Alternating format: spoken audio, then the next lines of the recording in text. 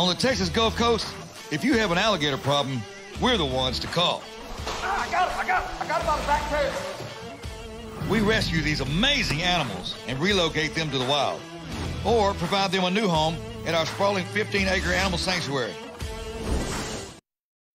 Gator country, we thought that was Tampa Bay to have this big debate and, of course, talk about the newest show on EarthxTV. I am excited to welcome in conservationists and alligator wranglers, Gary and Shannon Saurage. Welcome to the show. You're not alone, I see. Not necessarily who I think of when I think of cuddles, especially for morning TV. Introduce us, if you will, Shannon. Who do you got there? Hey, y'all. Hey, Tampa. This is Harley. She's an alligator that was raised on the facility from egg, and she's kind of, we would consider her one of our only alligator pets. What makes her a pet? I'm curious. Again, things that I don't necessarily put together. I'm not going to lie, Gary. Help me out. Well, since the day the alligator came out of the egg, she's been hanging out at our house. She eats out of the same dog food bowl as our weenie dog does. So you get it. I mean, there's difference between a pet and a wild alligator, no doubt. It doesn't eat the weenie dog, as you put it? That doesn't happen? No. There's been no fights? No, there's a house rule here. You can't eat weenies.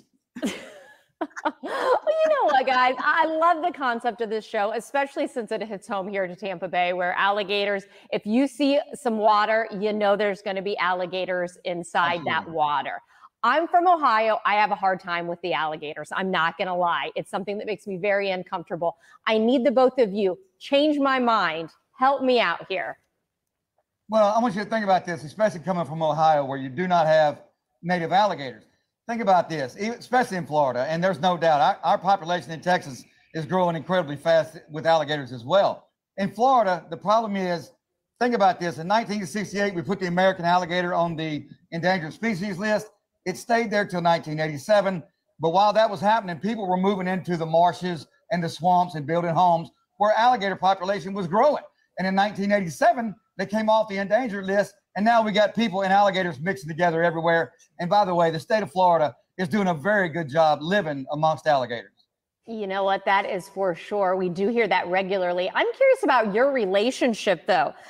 Gary, was it you or Shannon? Maybe it was you that kind of brought the love of alligators, or did the two of you develop that together? I started Gator Country back in 2005. Shannon and I got together about 8 years ago, and she was working as a PR lady, had a whole bunch of employees underneath her wearing her high heels and her dresses. I'll let you tell her. She'll tell you the rest of the story.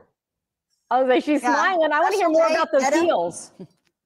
Oh, yes. I kicked those off and I put on my mud boots, and I've been in mud ever since. But no, I fell in love with Gary, and he introduced these amazing magical creatures, and I fell in love with them, and I kicked off those heels and put on my mud boots, and I've been educating on them ever since. Good stuff. Well, you know what? We've only got a few seconds left here. We saw some clips of you getting some gators out of some crazy situations and, of course, finding them home. Real quick, as we share the information, EarthxTV is where you can go to see it. Best situation you found yourself in that you were able to save the gator, which I know would be a mission accomplished for you both. Some of the culverts in between some of the highways, alligators get in there, and right there next to people. Sometimes it's next to schools, so it's real satisfying for us to be able to take care of the people and the animal at the same time. Well, my goodness, if you lived closer, I'd be asking for you guys' phone number right now to help me out if I saw a gator anywhere near me. But you are in Texas. We can still, though, have fun with your journey. Again, Texas Gator Savers is where you can go. Thank you both so much for being with us. It was nice to meet you.